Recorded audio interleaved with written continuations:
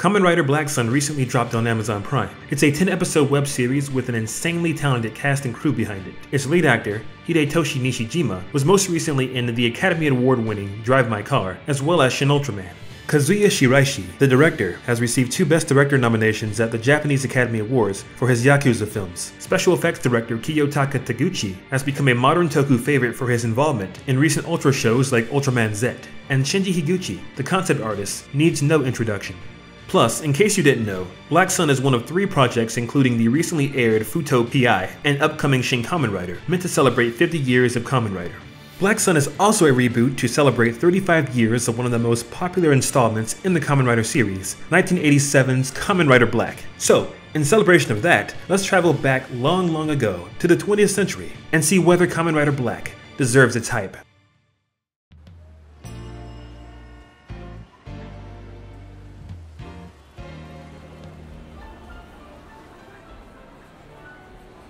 It was the mid-80s, and, in large part due to the oil crises of the previous decade, the tokusatsu wave kick-started by Kamen Rider and Return of Ultraman back in 1971 had long since ended. What followed was a sharp decline in the genre's popularity, and for the tokusatsu of that era, the success of 1977 Star Wars led to a shift in focus from the heroics of characters like Ultraman and Kamen Rider, to sci-fi and space-themed content like Space Sheriff Gavan, Message from Space, and The War in Space. The theatrical giants of earlier tokusatsu booms, Godzilla and Gamera, were last seen years prior in commercial failures or disappointments. Yes, Godzilla received a big-budgeted reboot in the form of 1984's The Return of Godzilla, but despite it being the second highest-grossing Japanese film of its year, the film fell very short of Toho's commercial expectations, on top of a lukewarm response from fans and critics, leaving the series MIA until the end of the decade. On the television front, minus reruns, the Ultra series vanished for over a decade following the disappointing run of 1980's Ultraman 80, and apart from a 1984 one-off special that suffered from lackluster viewership, Kamen Rider had been absent from TV for almost 6 years.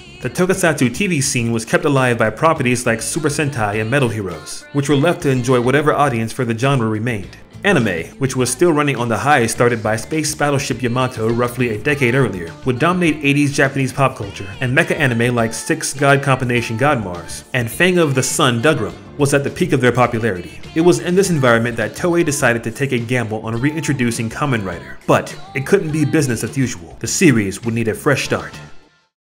The men leading the charge decided it was time to abandon the continuity tying all the previous installments together and return to the roots of the series itself, with the aid the best of modern technology had to offer. The origins of Toei's desire to reboot Kamen Rider for a new generation can be traced back to 1986's Have You Ever Seen the Kamen Rider, a manga by series creator Shitaro Ishinomori had doubled as a remake of his original Kamen Rider manga and a proposal for a new show. However, in the long run, it would only be an extremely rough draft of what was to come. Whatever form this new show would take would have to be faithful to the solo Kamen Rider, while also offering something unlike any Kamen Rider show before it. The next step in the project's development was another manga by Ishinomori, Kamen Rider Black, which made its debut in the September 23, 1987 issue of Weekly Shonen Sunday. But despite sharing the name of the show in question, it hardly resembles what hit Japanese TV screens almost 2 weeks later. Instead, it has more in common with Go Nagai's Devilman, or given its hero's grotesque transformations, could also be viewed as a prototype for 1992's Shin Kamen Rider Prologue. In short, the manga was too far removed from series convention up to that point and needed to be scaled back. So, in order to create something both original and faithful, the creative team came down to several essential elements of Kamen Rider. He's someone who escaped from an evil organization. He's a modified human. He rides a motorcycle. He has a grasshopper motif. And he's a hero of justice. And with that settled, the project could move forward. Newcomer to Kamen Rider, producer Susuma Yoshikawa, the father of Toei's Metal Hero series, worked alongside Shitaro Ishinomori and writer Shozo Yuhara, who penned many episodes of the early Ultra series, to craft Kamen Rider Black. What they settled on was a show about the suffering and hope of a hero burdened with a harsh destiny, and it was this direction that ultimately defined the show itself.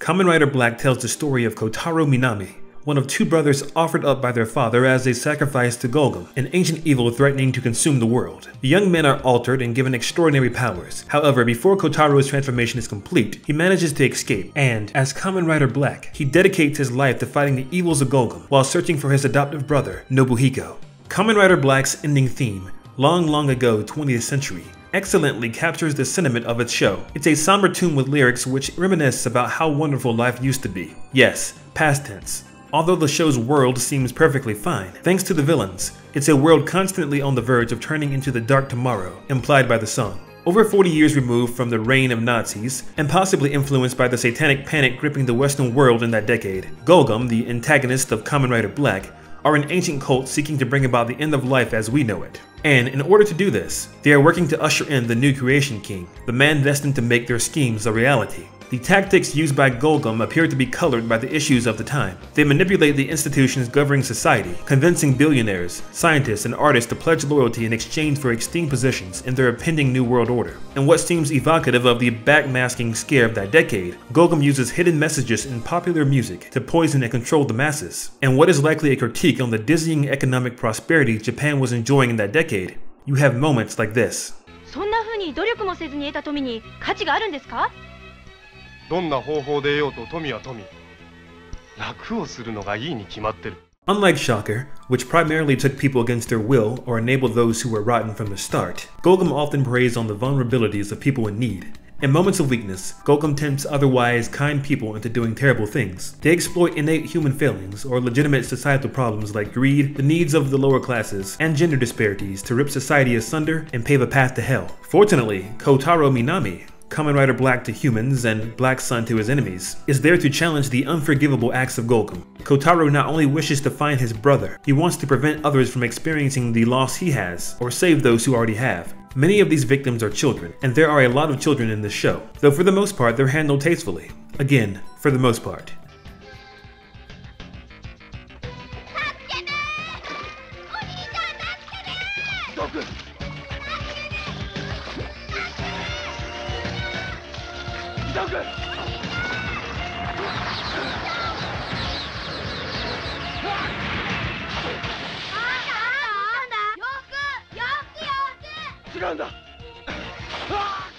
Kamen Rider Black, the show, manages to be suitable for children, despite the often gloomy atmosphere, and at times serious subject matter. Kamen Rider Black, the hero, continues to be someone people, especially children, can look up to and find encouragement to be better than they were yesterday. Kotaro imparts important life lessons as he foils the schemes of Golgum, reminding both the viewer and those he saves that physical strength isn't the only type of strength, that we often mean more to the ones we love than we realize, and that as long as we breathe, there's hope. 涙を拭きたまえ、少年戦諸君。泣いてる暇などないぞ。忘れたのか。君たちがかつて味わったと同じ苦しみを、今子供たちは味わおうとしているんだ。彼の尊い犠牲に報いるためにも、一刻も早く子供たちを救出しなくちゃならない。違うか。孝太郎さん。 Don't let Kotaro's fresh face and often cheery demeanor fool you. He knows a thing or two about loss, about the cruelty of the world, and he conveys all of these emotions well. Kamen Rider fans might be used to seeing younger people lead the series nowadays, with the teenage main characters of shows like Double, Forze, or Dino. But Kamen Rider Black's 19-year-old lead actor, Tetsuo Karata, was something new in 1987, and the outcome of a casting call that included thousands of other contestants. 6 or so years of a difference in age compared to his predecessors might not sound like anything important, though it makes a significant difference and adds a greater sense of tragedy to Kotaro's journey. This kid has a lot of pain to endure. Kotaro, in the first episode alone, loses most of his adopted family, his humanity, and is left compelled to fight a one-man war against a supernatural cult, all the while hopelessly searching for his brother, someone last seen at the mercy of Golgum. And unlike the original series, Kamen Rider Black commits to this sense of tragedy. Previous shows had secondary writers and regular allies to contribute to the fight, but Kamen Rider Black has only one true writer, Kotaro, and his allies are limited, especially by the time the show reaches its end. Fortunately, while they may be few in number and not always present, Kotaro does have some support. First there's his adoptive sister, Kayoko, and the girlfriend of his adoptive brother, Katsumi. They keep Kotaro sane and often host the victims or loved ones of the victims while Kotaro fights the good fight. Kotaro initially keeps his struggle hidden from the girls, though they eventually figure it out on their own and readily share the burden of it with them. The loss of Nobuhiko and the threat of Golgum affecting each of them in a different way. And in one of the various similarities with the original Kamen Rider TV series, Kotaro and the girls operate out of a cafe, much like how Tachibana and his club initially did the same. Kotaro has occasional support on the battlefield as well, and most of it comes in the form of reimagined characters from the original series. There's a new Taki, who like his predecessor, is a law enforcement agent from the United States, and there's the Shonen Warriors, a new take on the Kamen Rider Kids Corps who get to play a more active role in the fight against the enemies, in addition to being more than meets the eye. 心配はいりません。私たちはあなたの味方です。体は子供に見えますが、僕たちの年齢は成人に達しています。まさか未来のゴルゴム世界を築くため、成長停止剤を飲まされているんです。10歳の時からこの地底で10年間もモルモット代わりに飼育されてきたんです。ゴルゴンめ、なんて恐ろしいこと。 But unlike the characters upon which they are based, these new characters are kept to limited appearances. Taki is only seen twice, and the Shonen Warriors thrice. And by the way, there are completely new allies as well. Those include Kotaro's primary bike, Battle Hopper, a self-regenerating, sentient entity that's able to be summoned in the heat of battle. It can also convey its thoughts through movements, lights, and noises, in a manner akin to R2-D2 from Star Wars. Kotaro and Battle Hopper share a surprisingly effective and wholesome bond. And finally, there's Welkaijin, a Golgum mutant whose concern for the environment proves greater than his loyalty to Golgum, and goes on to play an instrumental role in the fight against his former masters. At least half of Kamen Rider Black's runtime is spent on episodic affairs. While it does plant important seeds along the way, most of the episodic fare is front-loaded. But don't rush to the serialized storytelling because 1. The payoff means a lot less without the prior development, and 2. Many of the show's successes lies in its style, which is more apparent and consistent in its earlier episodes.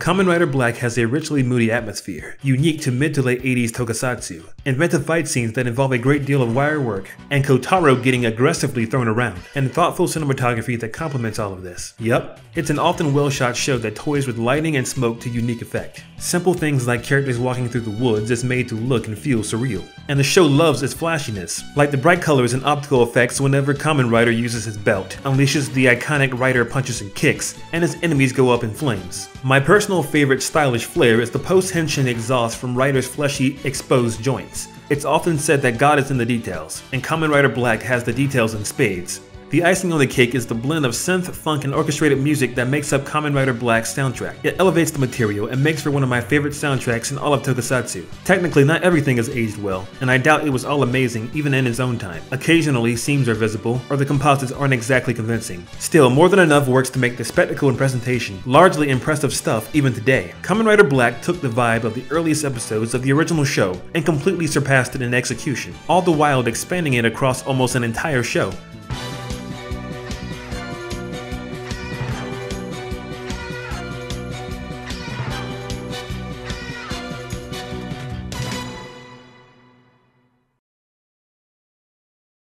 I say almost because, while its aesthetic never completely disappears, and the show continues to have plenty of striking moments, it gradually gets sloppier in its presentation, with little things that bother me popping up here and there. My go-to example is the show dropping the post-henshin steam after episode 23, but the priests suffer the most in this regard. The priests, in addition to losing the uniformity and simplicity of their designs, aren't shot with the same level of creativity they once were. For example, the once dimly lit Golgum headquarters, that worked perfectly for the 3 priests and later a certain purple knight, becomes overcrowded and overlit towards the end of the show. The other major complaint is the show not completely committing to Shadow Moon once he arrives. Nobuhiko had been teased from the start, and when he finally returns, he does so as Shadow Moon, an agent of Golgum and the foil to everything Kotaro had worked for and become.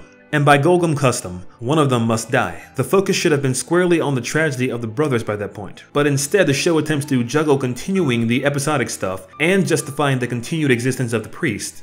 This costs development for Shadow Moon, and leaves him with little to do while he delegates important tasks to his underlings, even after things are supposed to have gotten urgent. A few episodes of Kotaro wanting to avoid the inevitable, hoping he could turn things around would have made sense, and to an extent does happen, with Shadow Moon tormenting him and the girls in the meantime.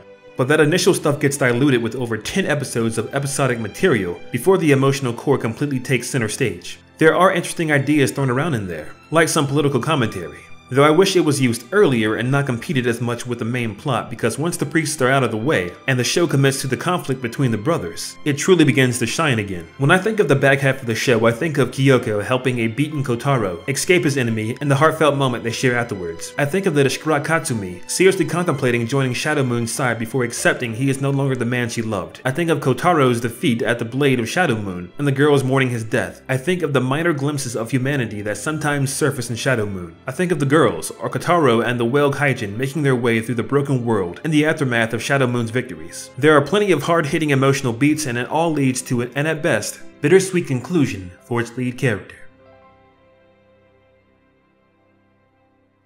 And that's Kamen Rider Black. While the pieces are there for a masterpiece, it could use some better assembly. Still, it's difficult to recommend skipping a whole lot, because too many neat bits and moments of characterization or development are scattered about. even in the lesser episodes, which would probably be the mid-teens. It's where the show loses its main writer due to creative differences, and it takes a bit for it to fully regain its footing. But here are several episodes of the 51 episode run that I found fascinating, or had a lot of fun with. There's episode 1, along with being perhaps one of the greatest introductory episodes in all of Tokusatsu, hitting the ground running with an intense nighttime chase through the streets of 80s Tokyo. Kamen Rider Black's first episode feels like a loose remake of the very first episode of the entire franchise. Both episodes have their lead characters chased by the enemy, have their lead characters electrocuted by the enemy to prove they are no longer human, have their lead characters taken aback by their altered nature, have their lead characters rescued by an older man they have ties to, have their lead characters reunite with that man in a remote location, have the older man express regret about their actions and concern about the apparent invincible nature of the enemies, have their characters attacked by a spider-themed kaijin, and both episodes end with the older man's death and their lead characters devoting themselves to fighting the evil that threatens their world. For that matter, there are other ways Kamen Rider Black pays homage to the series' origins as it does its own thing. Unlike Shocker, Gogum doesn't have enemy foot soldiers, though kaijin have returned to the menacing humanoid animal and insects they started off as way back when. The title character sports a stellar redesign by Katsushi Murakami that draws on Murakami's experience with Metal Heroes, yet manages to remain faithful to the look of the original Kamen Rider, even while dropping the red scarf and green color scheme. In another similarity, the show recruits a familiar face from the original Ultraman series. The first Kamen Rider had Akiji Kobayashi play Tobei Tachibana.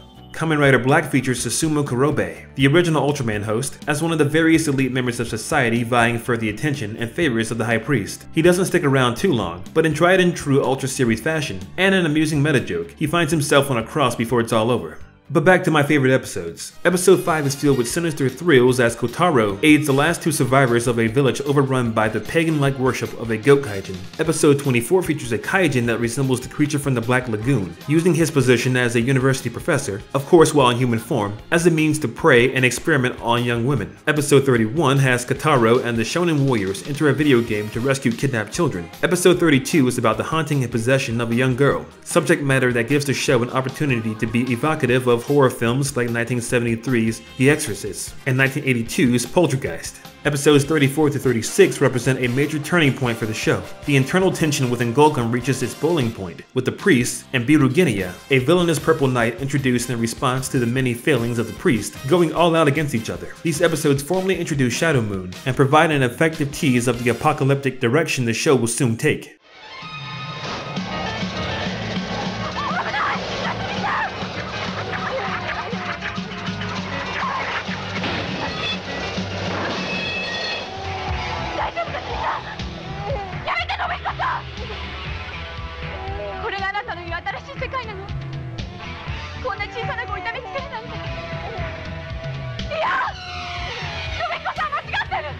Episode 42 is the tale of two psychic brothers that mirrors the conflict between Kotaro and Nobuhiko, revisits the classic Showa Kamen Rider trope of mass kaijin revival, and in some ways feels reminiscent of 1988's Akira. Wait, is that a promotional poster for Akira? At the top right? It is! Episode 47 is where Kotaro is finally forced to accept the inevitable, that he must fight Shadow Moon, and per the episode title, the two indeed battle to the death. And as good as this is, I love the episode equally for its quieter moments, a good chunk of which goes to rewarding the interpersonal drama built up over the course of the show, that makes its foregone conclusion here all the more powerful. でもどちらかが倒れるまで戦うしかないんだ。